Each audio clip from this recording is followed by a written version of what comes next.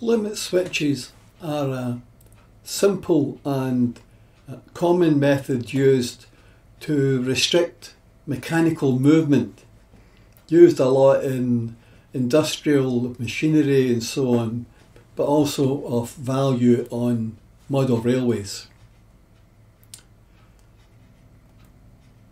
We don't have to worry so much about overrun when we're using stepper motors or servos, because we can use electronic means to limit the movement in either direction.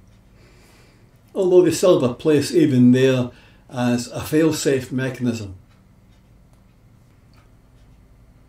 On model railways, the movement can be either rotational or it can be linear, depending on the application.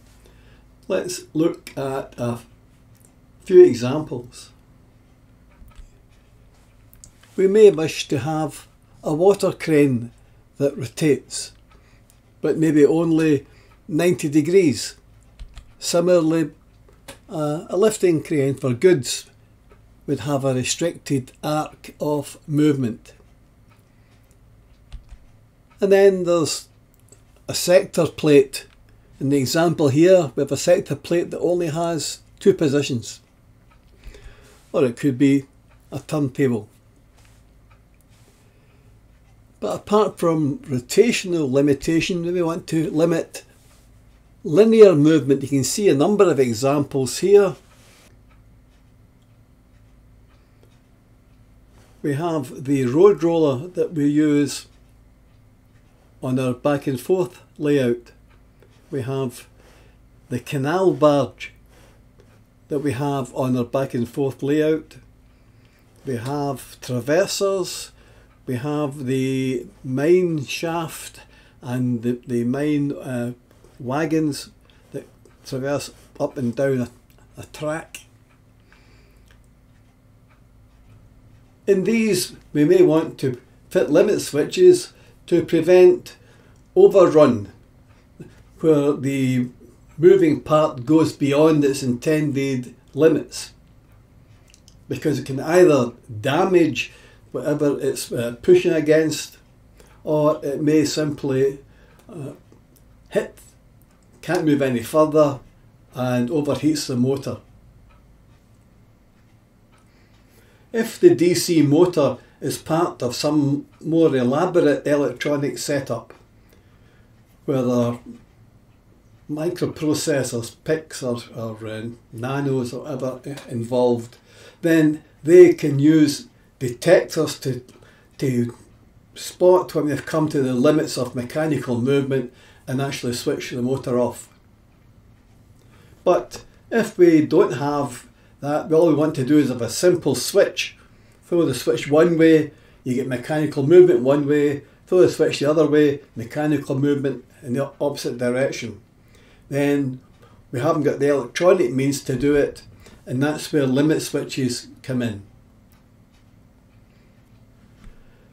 There's an example of a DC motor with a rack and pinion, which moves that larger part. You can see it's 13 centimetres across, so you get quite a bit of movement in either direction simply by reversing the polarity on the DC motor.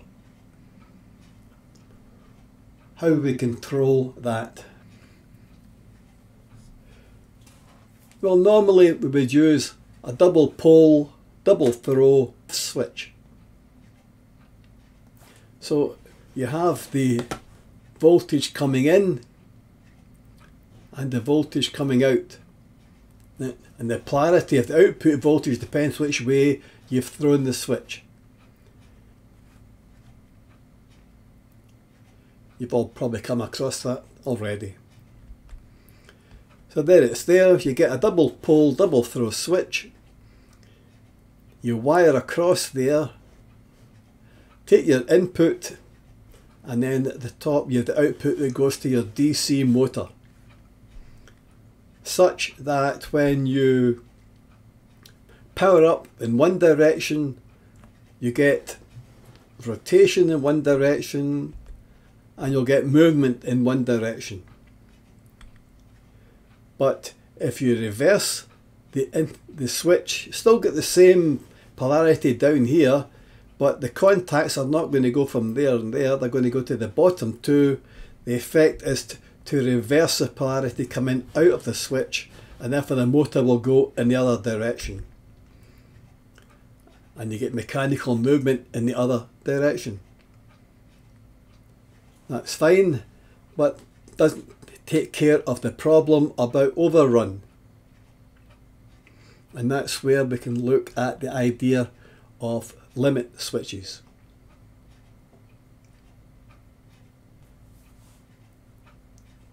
This example are using two micro switches, one at either end, so that when the mechanical part comes to its extreme left, it'll push the micro switch and make or break contact, and the same in this direction here. So we have a detector at either end of the mechanical movement that you require.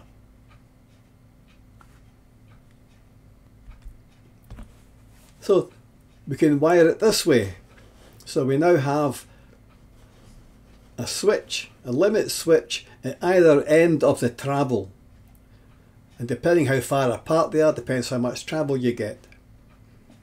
Now, if I put power on in one direction, the motor wants to move as before. We get the mechanical movement as before. But this time, when it gets to the end, it breaks the switch. The limit switch is now open circuit and the motor stops. Ideal, except when we reverse the polarity by throwing the switch, nothing happens, because there will be no circuit to complete as long as the micro switch is kept open circuit. And you can't remake the contact until you have moved whatever's pushing the micro switch. So we have a chicken and egg situation. And the way around it is to fit diodes across each micro switch. And that's it. Added two components onto the limit switches and we're good to go. Now, if I put on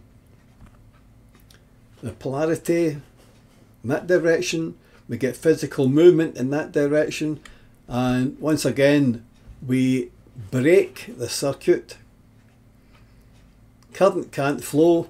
It can't flow through the switch because you've got an open circuit, and it can't flow through the diode because we've got it reverse biased. So nothing can happen. However, when we reverse the polarity by throwing the switch, the motor will go in the opposite direction. We'll get movement in the opposite direction because we've now got a circuit coming up through the diode that's no longer reverse biased, it's forward biased, allowing current to flow, and the motor can turn and the mechanical part will move across until it hits the other limit switch. And the same will happen, of course, when we come to this end. This will break, that will be reverse biased until once again change the polarity here. Like that. We have the contact made here now, but we've broken it at this end, but this end is reverse biased.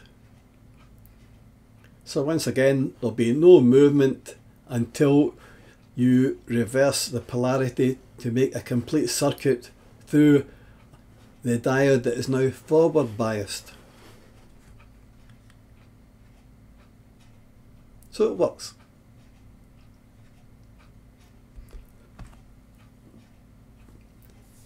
There's a mock-up of that same piece of mechanical equipment here. The rack and pinion, there's a DC motor, little battery,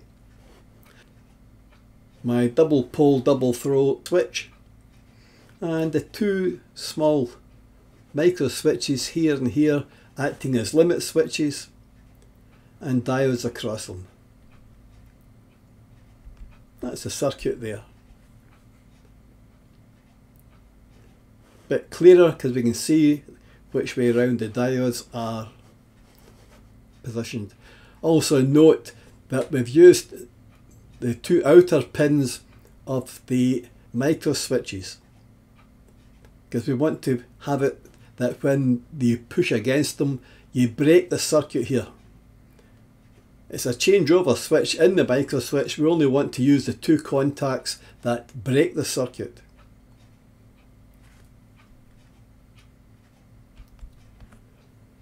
And finally, that's what it looks like